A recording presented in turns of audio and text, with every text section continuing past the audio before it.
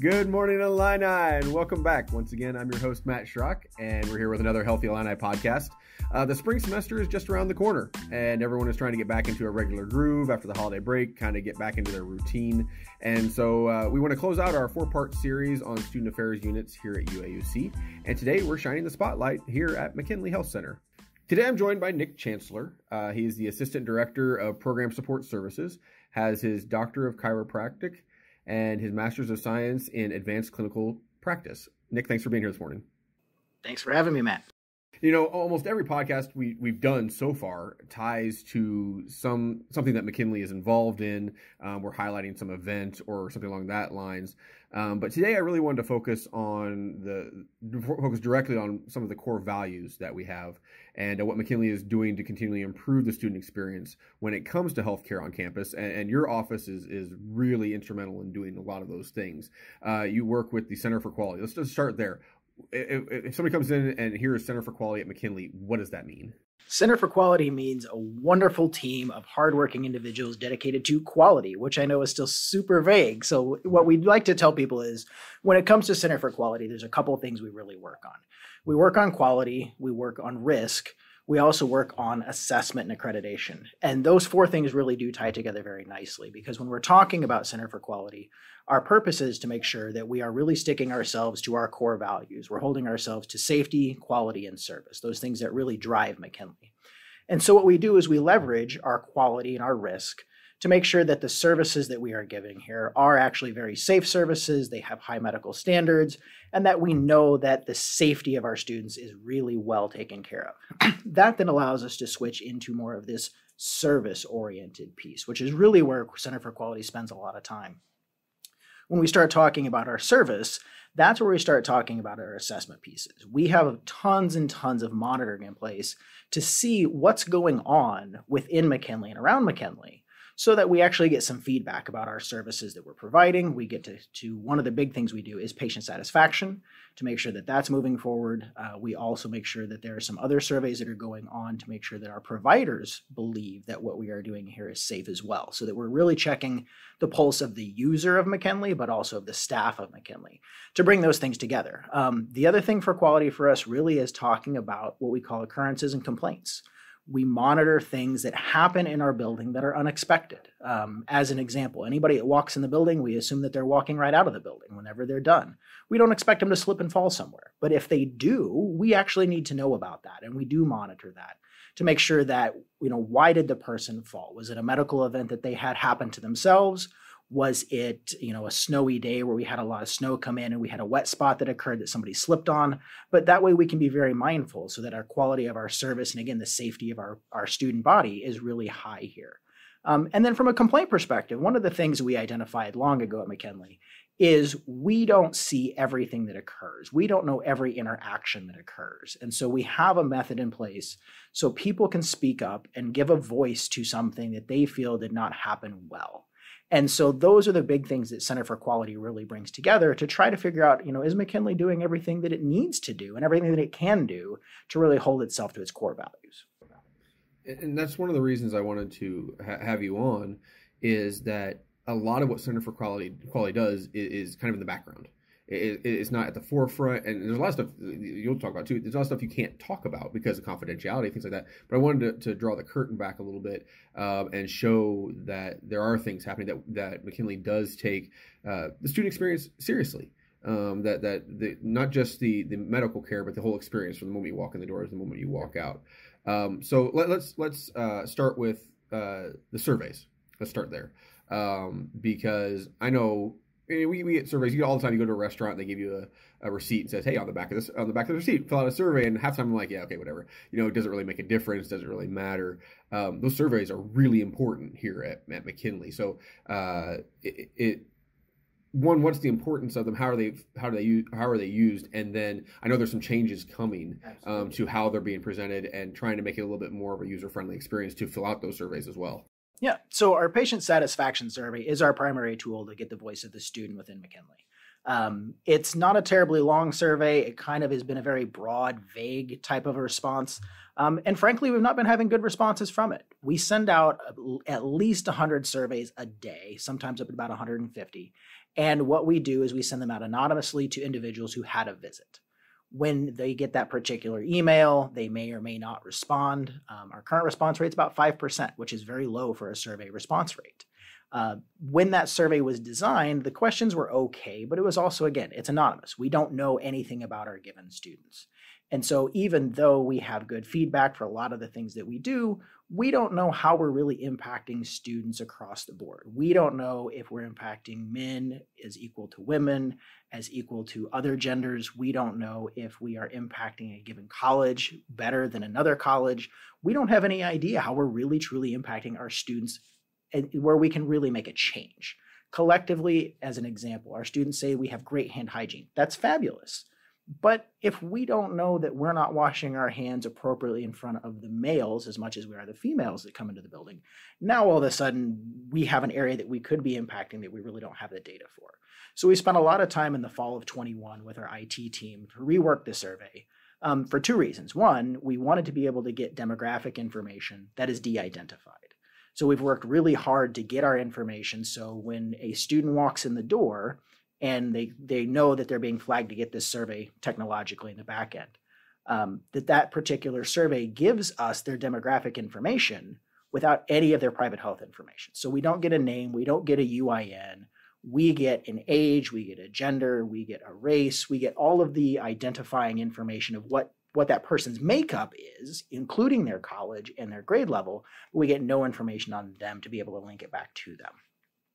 And then the other thing that we're also doing with this survey is we're breaking it down to make it a little simpler. A 5% response is not helpful. It really doesn't give us a good reflection of the student body. But what we're doing is we're narrowing it down to ask two main questions. One, were you satisfied with what you got care-wise today? And two, would you refer people? Because in medicine, those are really the two big questions. If you were satisfied and you would refer people across the board, that was a good visit. Now, if there are other little nuances that we can determine with the rest of the survey, we're going to give students the option to answer additional questions. And within those additional questions, we can start to get some more information. But to your point, this is all back-end information. It's stuff that we can't readily share with folks because we don't necessarily have the ability to just put it back out once it's done. We need to take the time and analyze it. And that's, again, where we kind of go back to our complaint process, where the information that comes into Center for Quality has to be researched. We don't do knee-jerk responses. We don't take a negative complaint from a student and run and change everything within McKinley. We take the time to evaluate, why was this negative complaint perceived by the student? Is it something where we had a provider who maybe could have used some kinder language that came across to a student at a bad time? Or was it really some sort of negligence that we really needed to focus on? And we don't put that information back out quickly because we do need to do that investigative process. We need to make sure that we know exactly the story that's going on, not just from the student side, but from the provider or the staff side, so that we know exactly where information is. And so that provider or the patient satisfaction survey really is that key piece that comes forward to help us guide where McKinley is moving in the future. Well, and before we got on air, we were talking about a little bit, you mentioned that when negative visits can happen. And if they do happen, we do our best to research it and find out. Unfortunately, there's nothing we can do to go back in time. There's nothing you can do to go back to fix that. It's all about moving forward. So the information that we get from these surveys is really important because it's telling us what has occurred, so we can be better prepared for the next visit or the next student or things like that. Correct. And within Center for Quality, we really kind of have this mindset where we want to do what we can to make sure a student's occurrence within the building was a positive occurrence, right? We don't want any sort of negative visits going on. But anytime that we do get that complaint when it comes in, we do try to take the time to sit down with the student, whether it's face-to-face or over a phone call or an email, and not only engage with them to find out what their experience was and why the negativity happened, and obviously to offer an apology if there really was something truly, truly negative. But we also want to take the time to acknowledge to them, like, your feedback is helping us to improve what we do. So whatever negative experience you experienced doesn't have to happen for the next student that comes in the door. And so far, we've had really, really good responses with our students that we've met with. They understand that the negativity that they may have gotten, the negative experience that they had here, doesn't need to continue to occur. And they understand that things do happen. They just want to be able to see that change, or at least know that change is coming forth. And so one of the things that we always do is, as much as we can, again, we have a number of confidentiality issues that we deal with on a daily basis, but we try to tell the students really what our plan of attack is. Because, I can't tell them that we're going to go and punish their provider, because most of the time you don't go punishing somebody directly. You go and engage in a dialogue. You try to come up with a corrective action. You try to help them learn why what they did maybe didn't come across as well as what they thought that it was going to. And I openly tell that to these people, because they deserve to know how we're trying to improve ourselves, because that way they understand the efforts that we're making to try to improve, again, our quality of what we do here within the building, to make sure that we don't have these negative occurrences. I do want to pivot just a little bit, because I don't want the idea to be presented that Center for Quality is just about negative response. It's just about reactionary. That's part of it, because that's with any business, with any medical facility, you have those experiences and you deal with them. But it's also about being proactive. And every podcast we've had, we've talked about coming out of the pandemic and transitioning back to campus and things like that. And it's no different here at McKinley.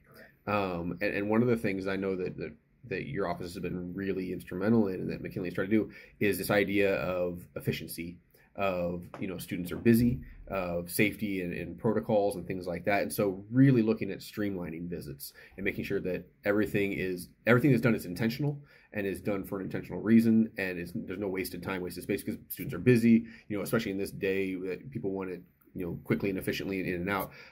So what are some of the things that have happened this past semester that you're looking at going forward to try and make that student experience a quicker, not necessarily quicker, but a more efficient one? Well, let me spin that just a little bit and start with our whole process we're looking at and what we're calling quality monitoring. So one of the big things that we identified within the last 365 days is that we have a lot of, as you noted, reactionary responses, right? You hear this thing that comes up and, we need to do something about this. And so we're trying to take a really proactive response with what, as I said, we're calling quality monitoring. And so what we're doing is we're dashboarding out a number of items that we can measure within our electronic health record. We're dashboarding a number of things out that we know that are processes in the building that we can monitor from time to time with other measures to make sure that we are maintaining a level that's acceptable to what it is within the building for us. I'll use my hand washing example. If we know that we need to be at 100% hand washing and we have our quality monitoring in place so we can see it's 100%, 100%, 100%, the first time we see that it happens to drop, now all of a sudden we can engage in a dialogue much faster than trying to do anything else. To go along with that, though, in addition to the quality monitoring, the dialogue we've had around our data points that go into the quality monitoring has really led to us trying to digitize more processes and trying to really take the visit that's going on within the building and how do we simplify and streamline where we're at. As an example, students walk in the door. Students have to go into the kiosk area. They have to answer a couple questions, get themselves checked in, and then they have to take the time to then walk to their particular unit. Well, we know that there are technological barriers to students to have to do that. It takes a little time. There's a little confusion that I'm not just walking right into my clinic. I have to stop and do this other piece.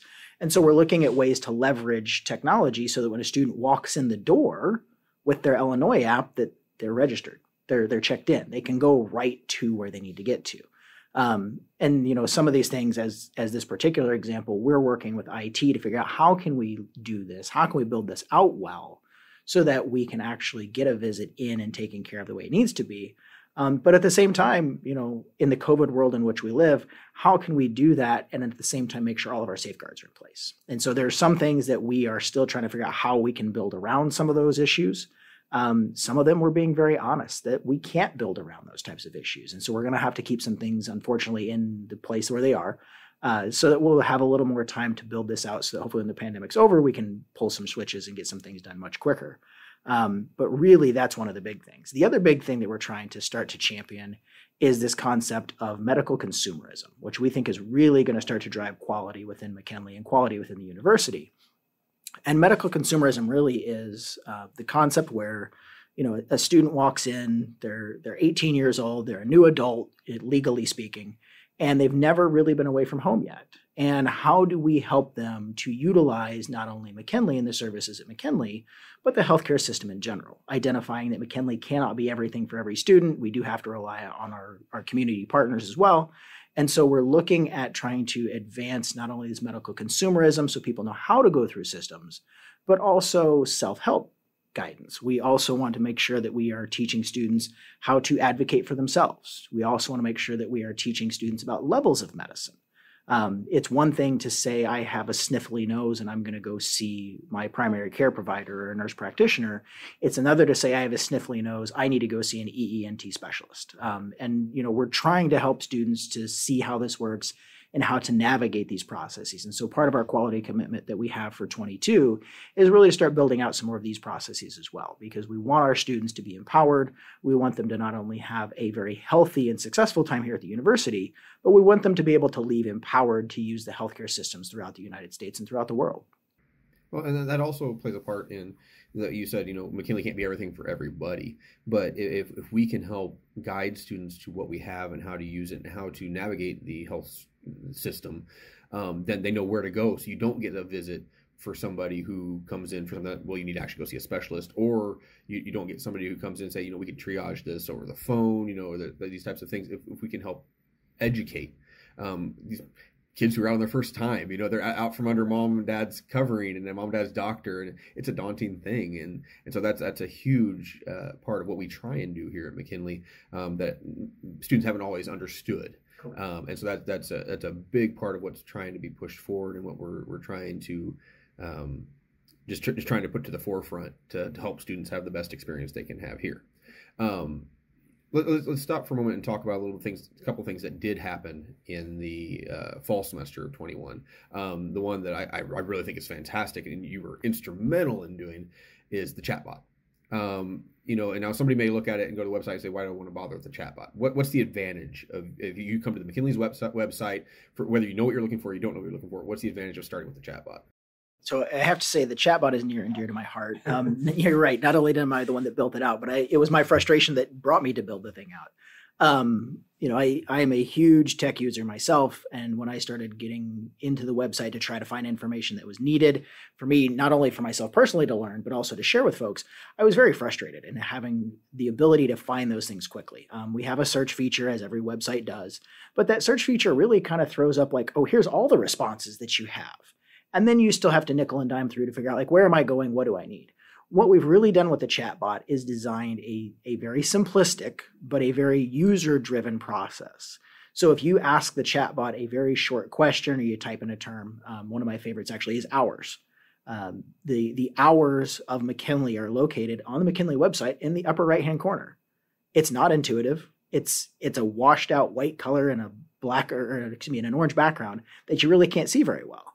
And so when you go to search it, it doesn't actually search very well. You get hours of all kinds that pop up. But when you ask the chatbot about the hours, the chatbot is very driven to gauge you to the hours of McKinley and takes you right to where you want to go to. And so we've built this out very robustly to make sure this is the whole situation. But the other side of the chatbot that we do is the chatbot gets trained at least every 12 hours. Oftentimes it's closer to every 6 hours. And we did that for an explicit reason where we have a lot of students who have a lot of unique questions that we can't even begin to foresee. And we really wanted to be responsive to give that information. And so our chatbot is very descriptive and, hey, check back. Hey, give me your feedback of what you need. And we're going to work through this. And so not only are we able then to continue to point students to the correct information in the McKinley website, but we have a lot of community resources, a lot of campus resources that students come to McKinley asking questions. One of my absolute favorites is, how do I get a hold lifted? Well, McKinley is the right place to come if you have a medical hold, but McKinley is the wrong place to come if you have a general hold on your registration account. And so what we've done is provided within the chatbot that exact information. Hey, if you're having a medical hold, click here. We'll take you to the right spot. If you're not having a medical hold, you're just having a hold, click here. It's going to take you to the registrar. We're going to get you to the right page that you really need to get to. And our point behind that is, as I said, it's designed really for the user to have a quality experience, to have a quick experience, honestly. So you're not wasting time fumbling on a website and then getting frustrated and then perhaps shooting an email or sending a call or a phone call to try to get that response. Let's get you that information and get you that information quickly. I love talking about the fact when we launched the chatbot on August 17th, so just before the term started. Within that first month, the chatbot had over 100,000 hits because people come to the website are very aggressively greeted by the chatbot. Hello, let me help you. And within that, you remove a number of the people that really didn't interact. But within that, we didn't have a lot of questions because we really did build the chatbot very fluidly so that people knew where they needed to go up front. We actually did our research in advance with our Google Analytics from our actual website to determine what the chatbot needed to guide people to quickly. And so with that, not only did we have an amazing, amazing fall, but we actually got to the point where less than 2% of the actual interactions with the chatbot go to what's called the fallback, or the chatbot going, I don't know what to do for you, ask another question. And that, I think, speaks very highly to what's going on. And then for our own internal measures, part of the reason we drove the chatbot, for those listening, you might know that there's been a lot of questions around COVID lately, and a lot of those come to McKinley. My team in Center for Quality, with the email accounts that we manage that are external, that are on like the COVID website and some other places, we were getting about 50 to 60 emails a day. And we're here to help, we're here to serve, but you can't do anything else when all you're doing is answering questions on email.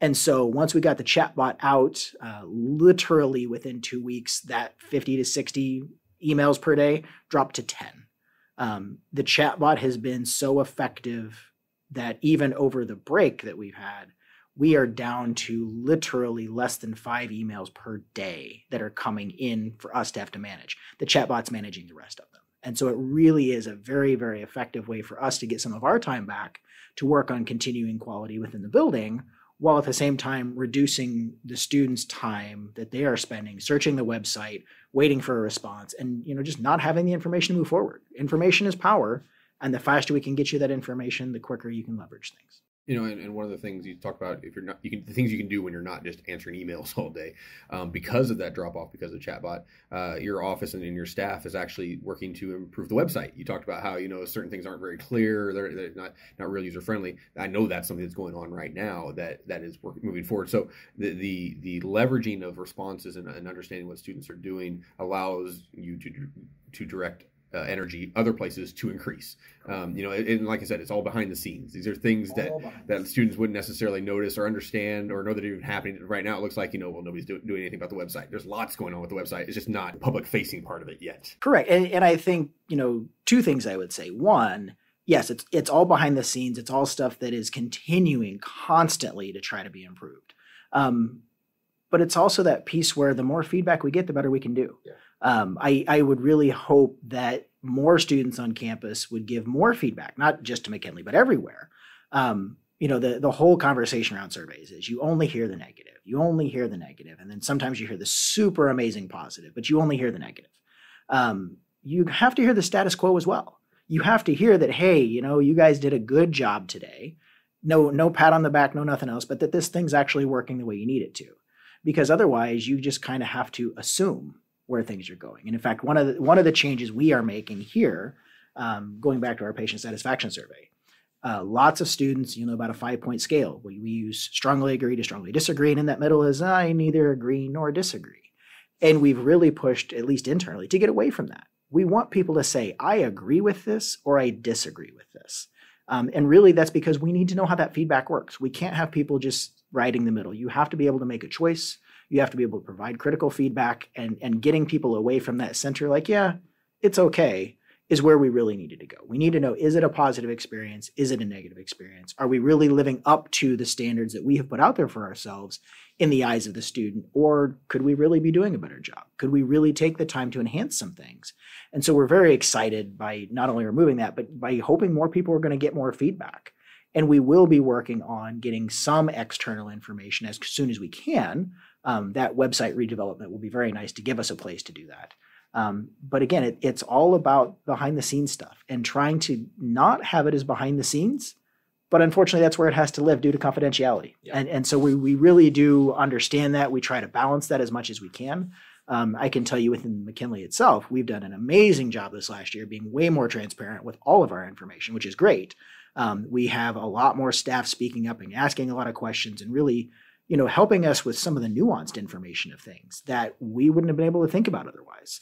And so we're hopeful that as we continue to build this out, we can get some more of that from the student voice. We're almost out of time. But one thing I would like you to speak on real quick.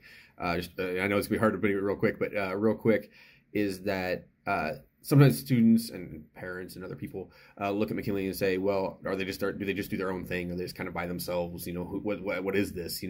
And this fall we had accreditation. It happens every 3 years, but in your office heads that up again. Could you talk about what accreditation means and that, what makes McKinley a part of a larger health service? It's not just we just sit here in our building on the UVI campus and do our own thing, but we're connected to another organization as well. Yeah, so I have the luxury of being in accreditation for a long time. And accreditation really is your public commitment to quality. We could sit inside McKinley all day and say, we're committed to quality, and here's our surveys, and here's our stats, and that's fabulous. That's going to be meaningful. But we've taken it upon ourselves to go to an external body. And within that external body, they set up standards. And those standards are evaluated by a governing body. Those are the standards that multiple health associations are then held to. And because of that accreditation, you now know that you have a quality that compares with people out in the real world. Our governing body is AAAHC. I apologize, I don't remember off the top of my head what it is. But it's for health centers. And one of the really nice things about AAAHC is it actually has a smaller subdivision that it's the same as the larger division, but it's for student health centers. And so not only do we get information about how we compare to health centers, we get information on how we compare to student health centers. And in fact, it was absolutely wonderful when we had our visitors here this fall. One of them had worked at the University of Colorado in Denver, and the other one had worked at the University of Wyoming. And they had run the student health centers there. And so it was really great to have our peers come in from other health centers and say, hey, for a student health center, you guys are doing good. For a health center, you guys are doing good. And that's really meaningful because that tells us that not only are we doing a good job compared to our peers, but remove the stigma that we're a student health center. We have quality that compares to the public information that people can walk into every day. We have quality that compares to Carl and OSF and numerous other places, depending upon accreditation, obviously, of where they're at. But you compare yourself to the public and you put yourself out there so that you're providing that guidance. We aren't just providing care to students. We're providing care to people. And that's really a meaningful thing for us. We want to make sure that people are well taken care of. Our people happen to be students at the University of Illinois Urbana-Champaign. That's great. But they're still people. And that goes back to that medical consumerism. We need to treat them like really good people because they're going to leave here and they're going to be really good people for other health systems. So yeah, the accreditation was a great piece. We did an amazing job. As with any accreditation, they find a couple little things. I'm very, very happy to report that the couple of things they found in 18, they found even fewer things this time. And in fact, I'll be very happy to share one of the big things that they found for us was a peer review process that they felt we could do better. We actually showed them while they were here the updated plans for our peer reviewed process. And they said, this is great. This is absolutely what, if you'd had in place, you wouldn't have had this concern come up. And so we were really, really excited to have had that because we looked at ourselves in our internal review process and determined, hey, we can do better at this. And we came up with a plan to do better. And guess what? That plan was stamped as, yeah, this is really what we're looking for. This is better. We just didn't have the time to implement it. And so we're very excited for that to be rolling out this year as well. But it is that final piece that really does show that accreditation is quality of what you're doing. Nick, I really appreciate you taking the time today. Your office is instrumental in so many things behind the scenes, and you've been a huge asset here. You've been here about a year now with McKinley, and you've just been a huge asset. And I really appreciate you taking the time today. Thanks, Matt. As we run into this spring semester, as we head towards this new year, McKinley Health Center is dedicated to serving the student body, but is also dedicated to being proactive and analyzing and adjusting to the needs of the student. And a lot of it happens behind the scenes. A lot of it is never seen by the student, but you see the effect of it. And so if you have questions about any of our processes, if you have questions about Center for Quality, if you have questions for Nick, you can contact us at McKinley. We'll share what we can. Obviously, we can't share everything, but we're happy to talk and dialogue, and you can contact us at Healthy Illini, and we're happy to have that dialogue as well because we want to help you start this new year and walk alongside you. Thank you for joining us today. You are on a personal journey no matter where you are in it. You are important and you matter. Your health and wellness are important and matter, and we are here to keep you well to excel. So go have a great week, Illini. Let us know how you're doing, And we'll catch you next time on Healthy Illini.